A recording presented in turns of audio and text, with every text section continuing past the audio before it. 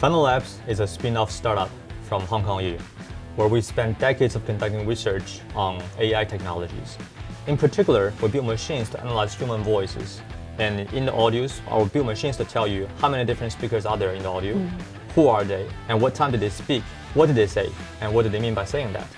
And we combine these technologies to analyze audios for banks to tell them whether there are any regulatory risks in any of the bank's handling of customers' inquiries. Today, we were honored to invite one of our clients from Standard Chartered Bank to join us for the sharing. Laurie, thanks for joining us today. Thanks, Dr. Mao, for the invitation. So talking about Standard Chartered, with over 150 years of presence in Hong Kong, we can combine deep local knowledge together with our international suite of products and services to provide the best solution to our clients. Back in 2018, as the venture was set up, to act as a catalyst to promote innovation within the bank and serve as a platform for us to build new and disruptive banking model. We are the first batch of the banks to obtain the virtual banking license in Hong Kong. Some of the key achievements include real-time onboarding services for deposit and credit card, QR cash supporting cardless cash withdrawal using our mobile apps, and our virtual assistant Stacy that operates 24/7 that offers support to our clients. I think we can talk about the internal staff as well as the customers. So for the staff, like 10 years ago, a lot of processes are paper-based, manual, rely on no digital images, or not that many straight-through processing solutions. But when you look at now, everything can be instant, like account opening, credit card processing. A lot of service requests you're also processing real time. From a customer perspective, most of the customers may prefer managed channel either by phone or go to branch like 10 years ago. But thanks to COVID, in a way, they also accelerated customers to adopt to the internet or digital platform. So many of the customers are actually using our digital banking, online banking to do transactions and inquiries. Oh, that's great. I still remember back in the days, 10 years ago I was still in school. I think I still went to branches a lot. But thinking about right now, I think it's been quite some time since last time I was in any branches at home. And everything was done on my mobile phone. And that's convenient enough, and that's fast enough.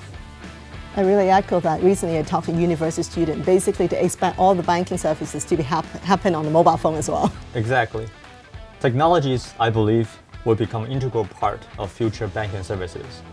In the future, whether it's like banks adopting technologies such as Fintech, or technologies firms entering financial services as TechFin, I think the lines will be blurred in the future. We are also seeing in the past decades, there is a huge increase in the usage of digital banking, contactless payment options, and the use of fintech to develop real-time onboarding and transacting solutions.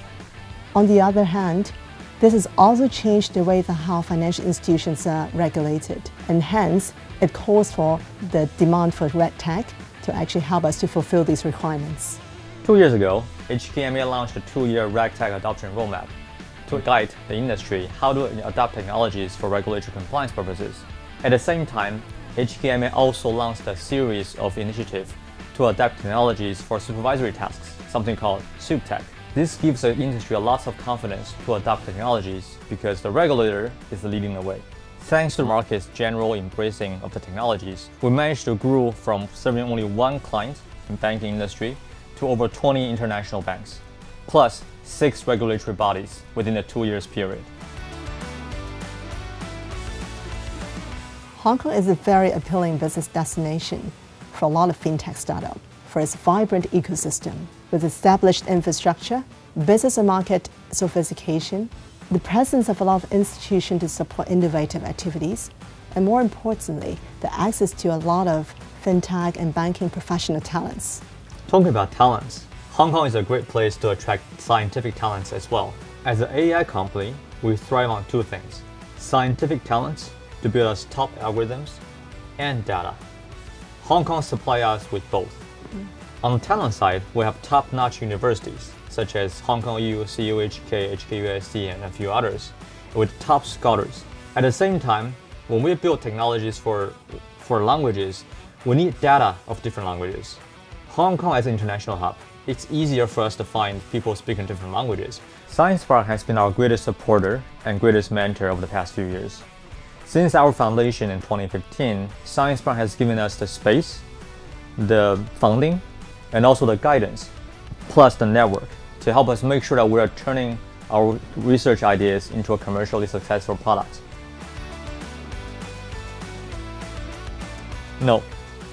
As a matter of fact, we believe that AIs and humans will work hand in hand in the future. By the way, machines are really good. AIs are really good for handling routine tasks, like things that happen over and over again, because we can train them with enough data. But the world is dynamic. Different things could happen. And that's where we need the humans to get involved, sit behind the steering wheel, and get involved and interfere whenever needed.